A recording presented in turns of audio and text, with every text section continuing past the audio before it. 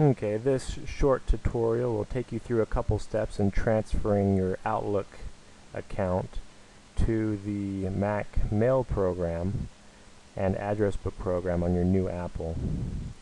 First, I'm going to go ahead and open up an internet browser, and I'm going to surf to convertmyemail.com. Convertmyemail.com is run by CME Software. They create two little tools that are good email transfers or converters.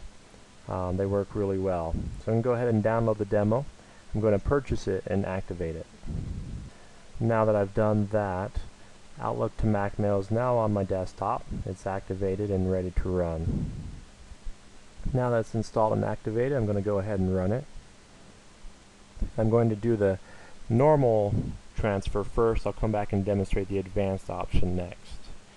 So click Start, then click Ready to Begin. It'll now go through your Outlook data and export it. My Outlook account's pretty small, so it's already completed the task.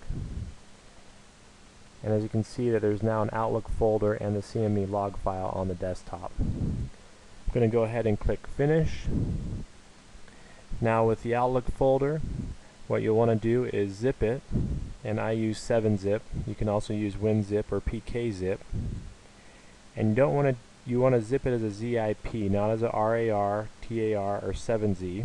So choose zip, and I'm going to go ahead and click OK.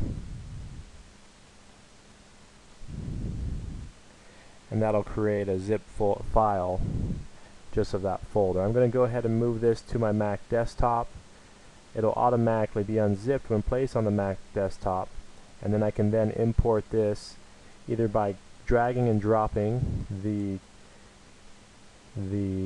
calendar into iCal, the contacts into Address Book, and the mail into Mac's Mail program.